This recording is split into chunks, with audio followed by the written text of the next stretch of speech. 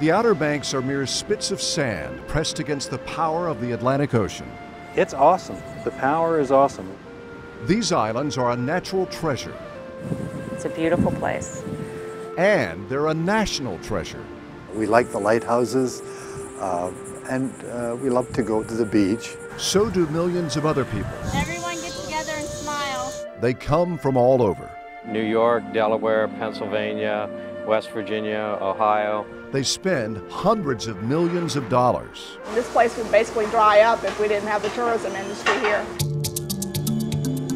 But the tourism industry and the livelihoods of most people here depend on this aging bridge. Man, I could peel off a chunk of concrete here that's 4 inches. And an industry that depends on this 2-lane highway. It's always a concern to us because it's our link to the rest of the world. Scientists say there's reason for concern. They say if storm activity and rising sea levels continue at the current rate, the Outer Banks could go from this to this in our lifetime. Those parts of the islands that collapse will not have paved roads on them because it's going to be water. But will science steer public policy towards a solution? I'm not sure that the political realities necessarily work that way. Some see Highway 12 as a symbol of the challenge facing all of our state's barrier islands. We're not big enough to deal with a war against the ocean. But the state's been fighting the ocean to hold this line for decades. It's a symbol of an uncertain future and a metaphor for the political stalemate over what to do about it. I think it's definitely a line in the sand. From WRAL News, this is Focal Point.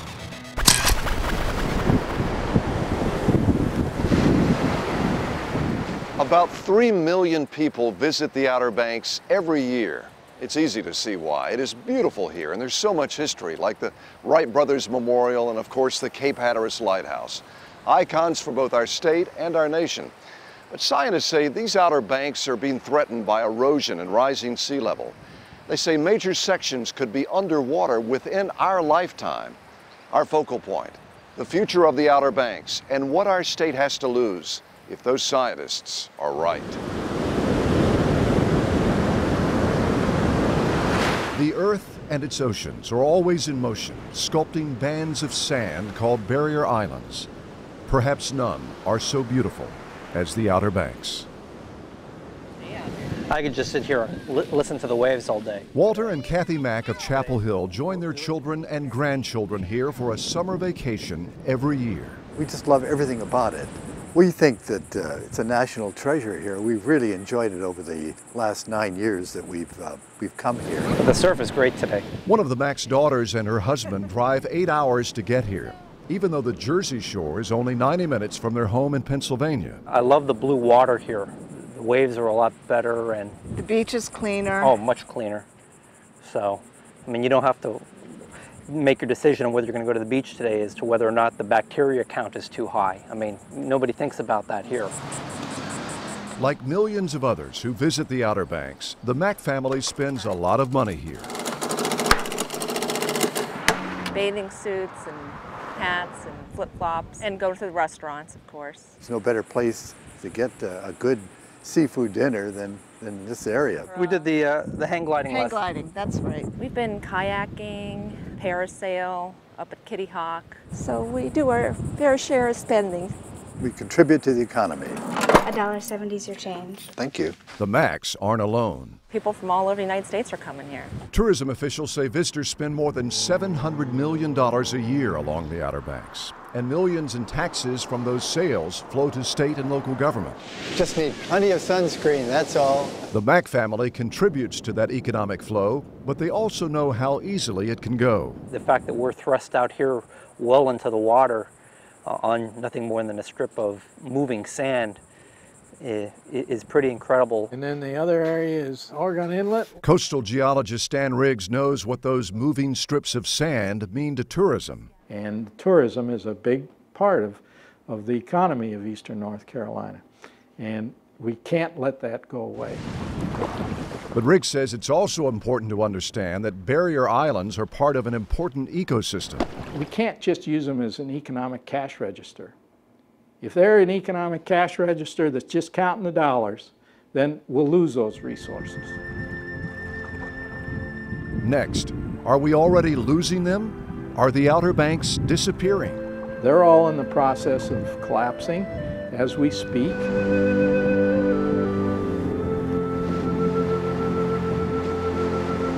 You're watching Focal Point from WRAL News. In-depth coverage you can count on.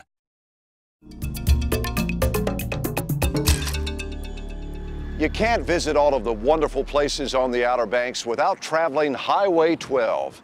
It connects us to the communities here and connects the communities to each other. But in many ways, Highway 12 is like a line in the sand that can easily be washed away by the sea, and often is. Some say it's more than an inconvenience. It's a sign of a much more serious problem. A good restaurant there, down under. The Mack family uses Highway 12 to get on and around the Outer Banks. They have a tough job trying to keep that Oregon Inlet open. As they've traveled the highway over the years, they've seen the signs of its vulnerability. There's just a very narrow area that the road goes through, and you see the sand washing over the road. You can see the gaps in the dunes where there have been washes that have come through, and we've seen more than we've ever seen in the past. I have seen changes definitely in the roads. The areas have gotten narrower. The narrowing is not her imagination. That's Highway 12 going to sea right there. Stan Riggs has been documenting it for years. He says this section north of Buxton has been narrowing at a rate of 7 feet a year on the ocean side and 1 foot a year on the sound side. There are places where you can almost spit across the island now. Riggs says efforts to protect the highway from the narrowing just make the narrowing worse. It's because of the nature of barrier islands. They're ephemeral components, and they come and go. And they are going right now, as demonstrated by our inability to keep Highway 12 in one place very long. Overwash and inlets naturally move sand to the backside of barrier islands, allowing them to build along that backside. We have to understand those dynamics. And so far, we haven't done a very good job at working with them. Rick says just look south to uninhabited Portsmouth Island to see what happens when that process is allowed to happen. It is high and wide and naturally in very good condition. The state tries to protect Highway 12 by rebuilding dunes. It also closes inlets opened by storms to rebuild the highway. Riggs says both of those activities stop the natural rebuilding of the barrier island. They need inlets, they need overwash, they need to be allowed to do their thing or they're going to collapse. It's a problem right there. Riggs says sections of the Outer Banks are already collapsing. This map shows the Outer Banks today. Riggs and his colleagues say if sea level continues to rise at the current rate and storm activity continues with the same or higher intensity as it has over the last 15 years, this is how the Outer Banks could look in a few decades. Major sections of Ocracoke and Hatteras Islands would be underwater. The big islands, the islands with lots of sand, high, wide islands, the sand-rich islands, will be there. But not much else. Not much else. If this happens, there's going to be no Highway 12 right down there. That's one of the big problems that DOT is trying to deal with right now. One of the biggest problems is just north of Hatteras Village. In September 2003, Hurricane Isabel opened an inlet here. The state spent $6 million closing the inlet and rebuilding that section of road. From the air, it's easy to see the many places where Highway 12 has been relocated over the years. We put a Band-Aid on them, but that Band-Aid isn't very good, and it's not going to hold a whole lot. Since 1987, the state has spent nearly $50 million rebuilding the highway and rebuilding dunes to protect it. That does seem like a futile effort, but it's one that we have a responsibility to try to keep that transportation, the vital transportation link open, and so that's what that's why we, I guess, work so hard to try to do that. The challenge, of course, is that barrier islands move, highways do not. We spent a lot of money on Highway 12. And we continue to spend money on Highway 12, trying to hold the line, trying to rebuild it every time it goes to sea. It goes to sea frequently. Riggs says there are 5 more places between Rodanthe and Oregon Inlet where new inlets are likely to form soon. How soon depends on the size and frequency of storms. And if you want to keep throwing money at them and trying to hold a highway there, you're going to have crisis after crisis, and you better have deep pockets.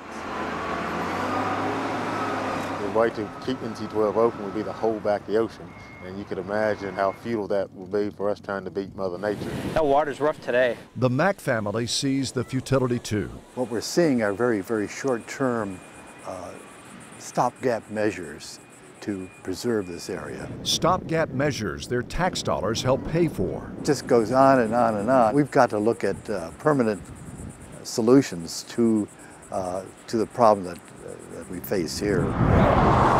Next, finding solutions to what may be a much bigger problem, replacing the only bridge to Hatteras Island. The impact of that bridge being cut off would impact the entire state of North Carolina, actually. So how concerned should we be about this damage to the bridge pilings? This whole bottom of the poles come to pieces.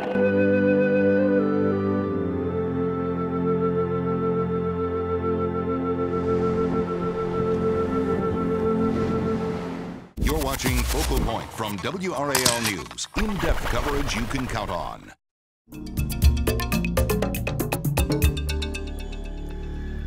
The Bonner Bridge carries Highway 12 over Oregon Inlet. It's how most people get to Hatteras Island and its many attractions. But it's old, well past its prime, and long overdue for replacement.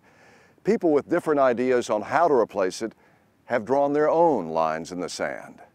Man, I could peel off a chunk of concrete here that's 4 inches. Bring that to us. During an inspection, a diver pulls off a piece of one of the pilings that supports the Bonner Bridge. This whole bottom of the poles come to pieces. This damage is caused by the inlet's strong currents, which scour sand away from the pilings. If you expose those piles and take that material away from them, then it threatens the stability of the bridge. That's why the State Department of Transportation inspects the bridge often. After every storm, every time it blows, we're out here checking the bottom, taking measurements. Engineers say this damage found last July is confined to just one of hundreds of pilings and is not a threat to the bridge. But in 2003, Hurricane Isabel caused more serious damage that took $4 million to repair. And it has had quite a bit of deterioration over its life. It's in a fairly challenging environmental location out there. Stan Riggs says the bridge shouldn't have been built in the middle of an inlet to begin with. Inlets are high energy systems.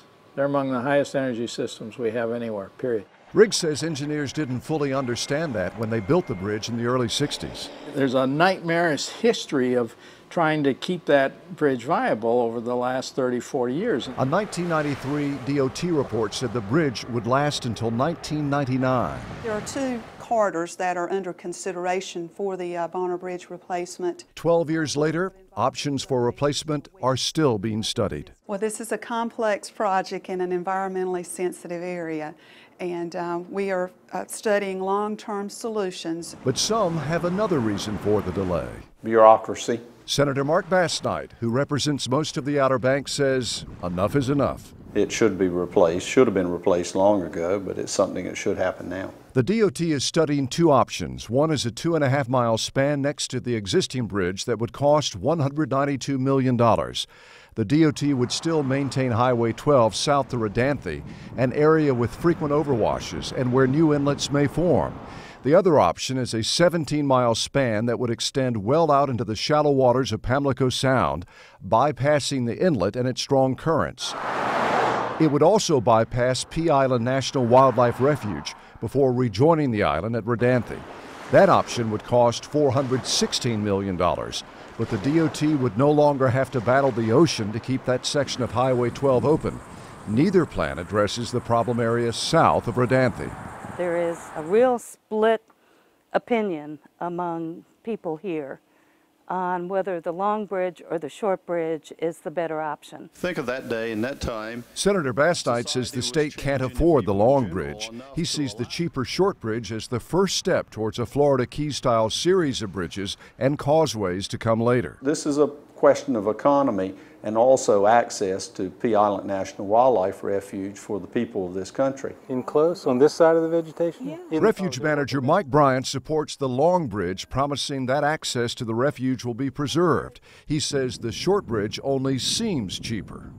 It doesn't account for what the cost of maintenance of Highway 12 for the life of that short bridge. Scott Leggett worries more about the life of the Bonner Bridge. He says the long bridge would be nice, but would be too expensive and take too long to build. He says his real estate business needs a proposal that's real, if not ideal. The reality is it needs an immediate solution. Restaurant owner Pat Wolf says the short bridge won't protect Highway 12 from the damage that damages her business. You've got to look at a long-term solution that's going to work no matter how much it costs. The Macks have heard both sides and stand with those who support the longer bridge. I know it's expensive, very, very, but I think that is the long-term answer to the problems we face. There may be two sides, but there is one goal: reliable access to points south of the Bonner Bridge. Neither side can draw a line in the sand and at the expense of the other. Perhaps the biggest challenge facing the Bonner Bridge is not man's battle with nature, but man's battle with man. Some days I'm really convinced that the Bonner Bridge will fall down before they ever agree on how it's going to be replaced, when it's going to be replaced. Right now, that target date for replacement isn't until 2012. Next, when it comes to the shifting sands of the Outer Banks, should we dig in or go with the flow? Ultimately, Mother Nature will have her way.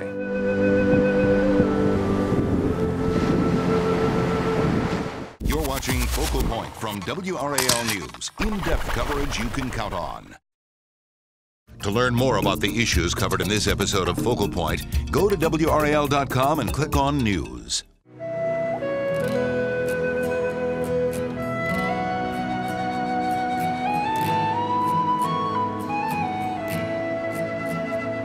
If there's one thing that never changes about a barrier island, it's that it's always changing. Old-timers on the Outer Banks are old-timers because they've learned to live with that. The question is, can other people learn to live with it too? People who need Highway 12 and the Bonner Bridge to be that one constant in a place of constant change. Before Highway 12 was built in the late 40s and the early 50s, there was Highway 101. Which basically translated to there are 101 ways to get from Morgan Inlet to Hatteras Village in the sand tracks, 101 different sand tracks. Those sand tracks shifted, like the island. Some say maybe it's time to let go. Let go of the notion that you can keep a fixed highway on a shifting piece of sand and go back to the days of Highway 101. Back to the days when Ernle Foster launched his Albatross charter fishing fleet in 1937. He did just fine without Highway 12 or the Bonner Bridge. All you need is enough. His son runs the fleet now. He remembers the days before Highway 12 and before the Bonner Bridge when people had to come by ferry. And it worked then, but the volume of traffic coming down here now would not be possible with the ferry system such as we had in the early days. Those days are gone, and the days ahead are uncertain. There has been significant erosion in my lifetime. Certainly the rising of the sea level is indisputable. And sometime down the road, it's going to change dramatically. Hopefully, but I don't have to watch it. Mary Joy, the lighthouse is moving. Foster has already seen the encroaching ocean force the retreat of this mighty lighthouse and 23 Coast Guard housing units in Buxton. Scientists say erosion and rising sea level are real, but is public policy driven by science? You couldn't take your camera and pan up and down the length of the coast of North Carolina and answer that for yourself. It doesn't seem to be most of the time. I mean, that's just the way that it is. With multi-million-dollar oceanfront homes and businesses along the Outer Banks, the financial pressure to keep Highway 12 where it is and keep it open is greater than ever. And I think short-term monetary gain will win out over long-term policy. We have to get away from the greed factor. Everybody wants to make it now and keep it as it is. Well, we can't keep it as it's a changing system. A system that will probably never change back to the way it once was before Highway 12 and the Bonner Bridge. It's kind of like putting the genie back in the bottle now. The people are here, the houses are here, our livelihoods are here, and you know, like any other locality, we're going to fight for our livelihood. People can live out there. You just don't want to live on that ocean front. The old timers didn't live there. We're asking for a wipeout. And we're smarter than that. We ought to be able to do better. We ought to be able to preserve the barrier, let it do its thing, and still use it. This is the lighthouse. No one seems to be able to agree on just how to do that. But it seems to be what everyone wants, including the Mack family, In front of the lighthouse again. who hope to keep coming here for generations of family vacations. I'd like to see whatever can be done to save it, of course. Yeah, so our kids could come back down, you know, when they're older. So. But I mean, yeah, we also realize that this whole place doesn't have much in the way of a permanency to it. I mean, you know, we're standing here on a spit of sand, and that sand is at the mercy of nature.